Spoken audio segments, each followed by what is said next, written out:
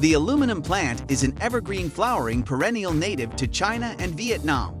It is distinctive for its striking dark green and silver foliage, which gives the aluminum plant its name.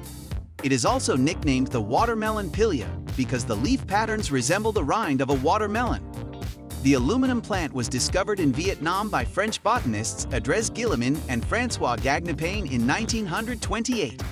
They gave the plant the specific epithet, cadierei, after their friend, R.P. Cadier, who was another important botanist in the 20th century.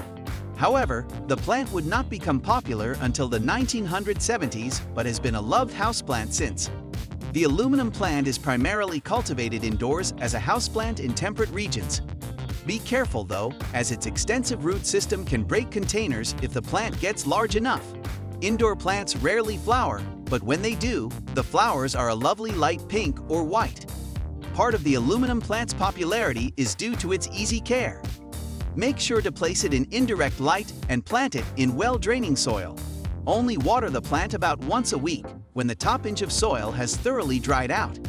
Place it in a container that provides excellent drainage to prevent any water accumulation. If you're looking for a houseplant with striking foliage and easy care, then the aluminum plant is the plant for you. The silver markings will add great color and interest to any corner of your home.